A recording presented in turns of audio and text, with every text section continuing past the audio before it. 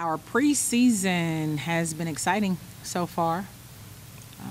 We're in week 2 of official practice, and our staff is pretty pleased with the direction it's going and growing. There's a higher IQ level. There's just an energy that we hadn't seen in the past. We feel like, looking at the talent and the skill sets on the floor, we've got a lot of room to be great. You build on some of the success that you achieved last season. We build on the past success by focusing on future successes. And it's just daily habits of conditioning the minds of the players to be great. We're setting goals on a daily basis of minimal turnovers, and that's something that statistically last year we weren't very good at. I think we've averaged probably 19 or so. We set goals every day and run accordingly, or speak about it accordingly when we don't meet those goals of turnovers. Spacing's key, so we stop more frequently with corrections and teaching, because we have a pretty young group.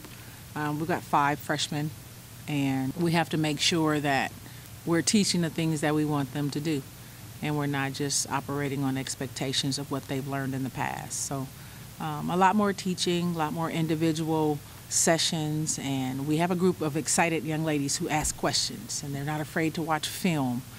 They're not afraid to be criticized, and they're not defensive, when we're helping correct them in areas that can help them be better. So in that essence, it's fun to work with them.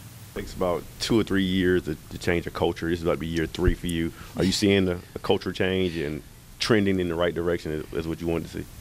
I would definitely say so. Year three, that's all I've been hearing. It's year 3 for you, huh?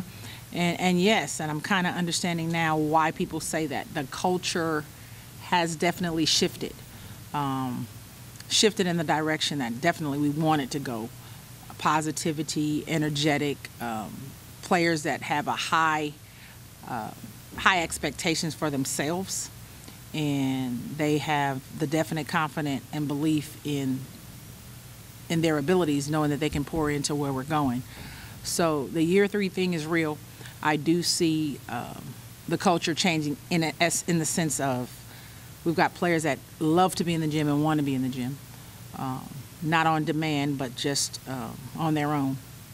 I mean, not just in the gym for social reasons, but to actually work on their games and get better. And there's more of that, way more of that than I've ever seen here since I've been at Central. And it's just breeding grounds for nothing but, championship mentalities. We've got players now that are accustomed to winning on their high school levels or AAU levels, and on a day-to-day basis. Well, not just the summer, not just high school past games, but like in our competitive situations, they expect to win. And they're doing what needs to be done on both sides of the ball to win games. And that's a fun thing to see as a coaching staff. You want to talk about the past and last year, but one question about last year, that MEAC tournament win was the first one in history since they've been in the MEAC. How big was that? How big of a catapult was that going into this year for the team? And it was huge. It was huge for history's sake and as a reflection of and a teaching point. But I think that's something that the coaches and I we expected. We have to come in with a certain air and certain expectation of things, and we knew it'd come. We knew it would come. I think it came in dramatic fashion. It was just, I can reminisce on that situation, that game in the MEAC tournament, and we were excited to do it, expected it, but yet it was stunning because to hear, my administrator come in and say, hey, this is, and remind us the first tournament win ever, it was pretty surreal. As I use it now, now I've got a group of kids that expect it because they had a taste of it. I've got some winners in and some experience now. And there's nothing on the agenda but to do better than we did the past season. And yeah, it catapults us to a different and higher expectation level now, and a more realistic viewpoint now. It's done before, and we can now focus more on that time of year, kind of gauge how we are, measure ourselves, and understand that that's the climax and that's the peak where we should be playing our best basketball.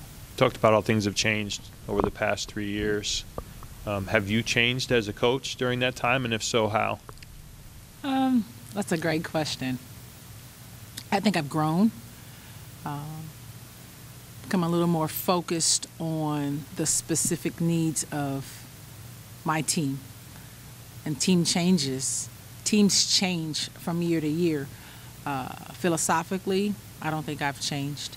The expectation of TSO basketball, transition, stops, and offense hasn't changed.